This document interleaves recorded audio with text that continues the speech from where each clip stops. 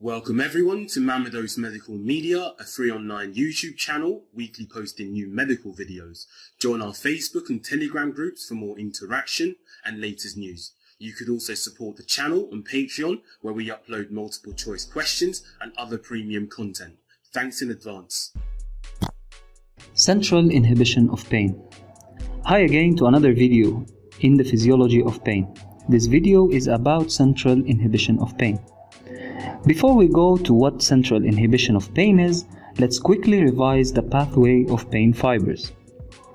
In response to tissue injury, pain signals are initiated, having their cell bodies on the dorsal root ganglia.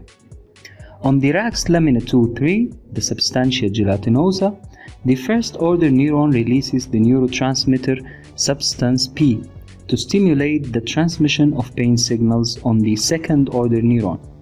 The signal reaches the brain and other areas, and pain sensation is perceived this way.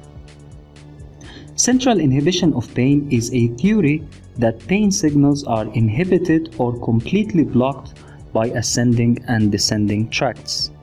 In the year 1965, Dr. Ronald Meltzer and Walt Patrick, may they rest in peace, came to us with a new theory. After experiments, observations, and beliefs that pain is inhibited by ascending and descending tracts.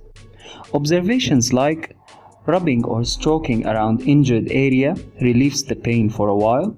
Pain perception hugely varies between individuals because of difference in age, personality, and gender. The use of mustard seed and grinding them, adding water and vinegar as we use it as a spice in food. The surprising thing is that they made mustard plaster because they saw its uses on relieving the pain by irritating the skin around the injured site. It's also used to treat chest congestion, so we might also try this for COVID-19 cases. Other observation from the Chinese traditional medicine, the yin and yang, the energy, or they call it the qi.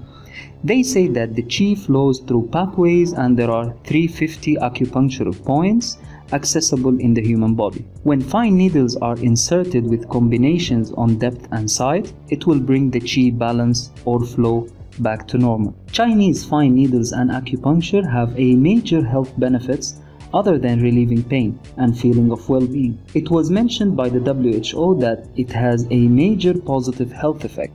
You could check for it. Other procedure for relieving pain is the cupping therapy or the Islamic Hijama, where small incisions made on the skin and sucking cold or heated cups are applied.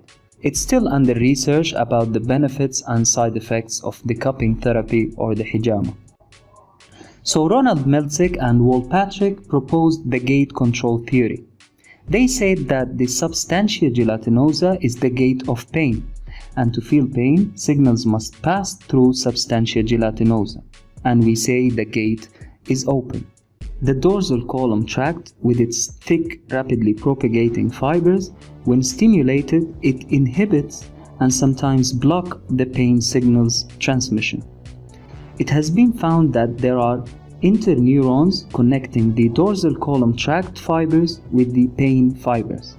When the dorsal column tract is stimulated, it will stimulate the interneurons, which will release GABA as inhibitory neurotransmitter, causing presynaptic inhibition, which means blocking the release of substance P from the pain afferents, resulting in stopping the transmission of pain signals.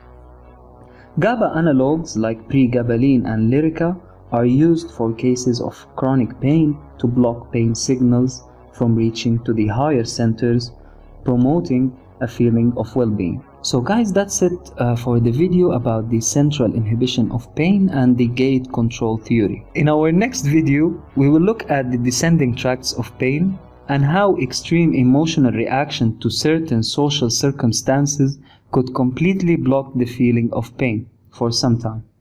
Thanks for watching, and we meet in our next video.